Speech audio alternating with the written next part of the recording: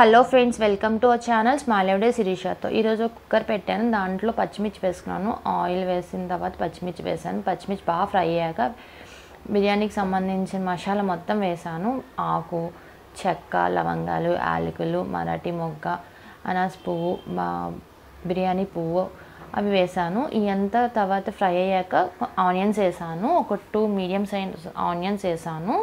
First ఇది చికెన్కి cook చేసుకోవడానికి రెడీ చేసుకుంటున్నాం. తర్వాత రైస్ వేసి కుక్ చేద్దాము.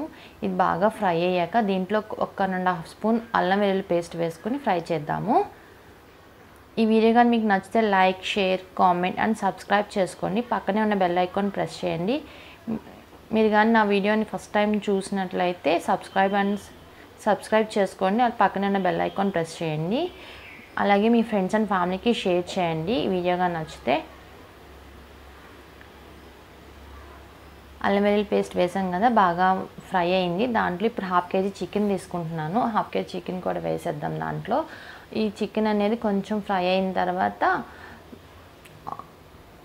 కారం అండ్ పసుపు వేసుకుందాం. అలాగే బిర్యానీ మసాలా ఉంటుంది కదా, అవి వేసుకుందాము.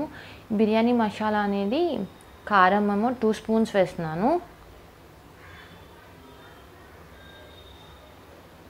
తర్వాత పసుపు ఒక చిన్న స్పూన్. తర్వాత ఇది ఇంట్లో తయారు చేసిన బిర్యానీ మసాలా అన్నమాట. అది ఎలా చేయాలో నెక్స్ట్ వీడియోలో చేసి చూపిస్తాను మీకు. ఇంట్లో చేసుకునేది అయితే చాలా బాగుంటుంది. ప్యాకెట్స్ బాగుంటాయి కానీ ఇంట్లో చేసుకునే ఫ్రెష్ బాగుంటుంది. ఎప్పుడైనా ఫ్రెష్గానే బాగుంటుంది టేస్ట్ అనేది. చికెన్కి ఆ మసాలా అంతా, కారం, పసుపు మసాలా అంతా బాగా పట్టింది. దీనికి ఇంకొంచెంసేపు ఫ్రై చేసుకుందాం మూత పెట్టేసి.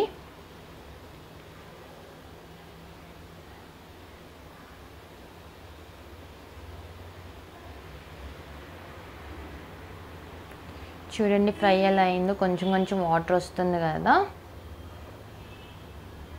దీంట్లో 1 కప్, ఒక మీడియం కప్ కర్డ్ తీసుకున్నాం, పెరుగు. ఆ పెరుగు వేసుకుంటే ఇంకా బాగుంటుంది చికెన్కి. ఇలాగా ఆ చికెన్ మొత్తం కలిపితే జ్యూసీగా ఉంటుంది. చూడండి, నేను మొత్తం కలిపి చూపిస్తాను మీకు. చూడండి బాగుంది కదా. ఇది కావాలంటే ఇలాగే కుక్ అయిన తర్వాత సాల్ట్ వేసేసుకుని రైస్లో కూడా తినచ్చు, బాగుంటుంది. చికెన్ కర్రీ అనుకోవచ్చు. ఇదేంటంటే నేను ఈరోజు చికెన్ బిర్యానీ చేస్తున్నాను కాబట్టి ఫస్ట్ ఇలా చేస్తున్నాను. తర్వాత ధనియాల పౌడర్ వేసాను 1 స్పూన్.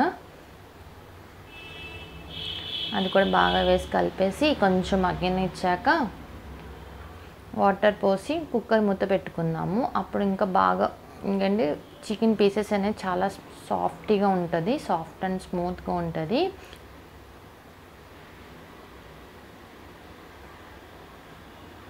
దీంట్లో ఇప్పుడు కర్రీకి తగ్గట్టు సాల్ట్ వేసాను. ఫస్ట్ ఆనియన్స్లో కూడా కొంచెం సాల్ట్ వేసుకుంటే ఆనియన్స్ అనేది తొందరగా మగ్గుతాయి ఫ్రెండ్స్.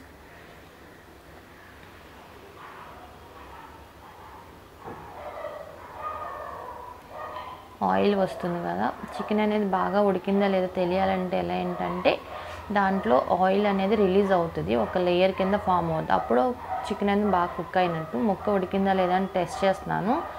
ఆల్మోస్ట్ హాఫ్ బాయిల్డ్ అయిపోయింది. ఇప్పుడు కొంచెం వాటర్ పోసి దాన్ని కుక్కర్ పెట్టుకుందాము. కుక్కర్ మూత పెట్టేసుకుందాము.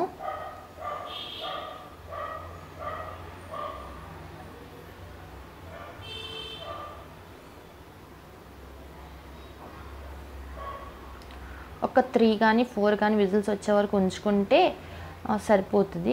చికెన్ అనేది ఆ విజిల్ అంతా కామ్ డౌన్ అయ్యేలాగా, విజిల్ మూత రావడానికి వెంటనే తీయద్దు. విజిల్ అనే మూత కూల్ అయ్యాక తీయండి. అప్పుడు చికెన్ అనేది బాగా కుక్ అవుతుంది. వెంటనే తీస్తే ఎక్కువ వాటర్ ఉండిపోతుంది. ఇప్పుడు చూడండి బాగుందా. కొద్దిసేపు ఈ వాటర్ని మగ్గించాక పక్కనే బాస్మతి బియ్యం కడిగి పెట్టాను.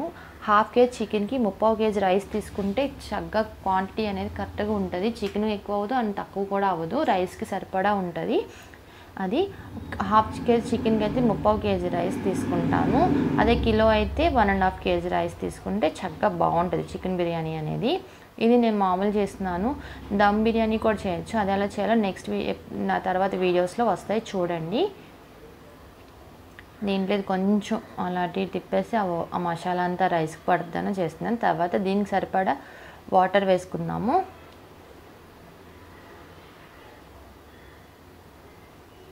దీంట్లో కొంచెం హాఫ్ బాయిల్ అయ్యాక వేరే బౌల్లోకి చేంజ్ చేసేస్తాను, ఎందుకంటే దీంట్లో సరిపోదు. ఆల్మోస్ట్ హాఫ్ బాయిల్ అయిపోతుంది, ఆ తర్వాత వేరే బౌల్ చేంజ్ చేస్తాను.